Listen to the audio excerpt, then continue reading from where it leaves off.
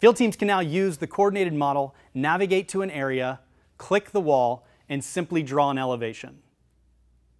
But what you'll notice is as I zoom into the trade, I get dynamic dimensions and context to the objects. The more I zoom, the more detail I get. If I select any of those objects, the first dimension I get is center line off of grid and off of level. You'll also notice it tells you the name of the object at the top.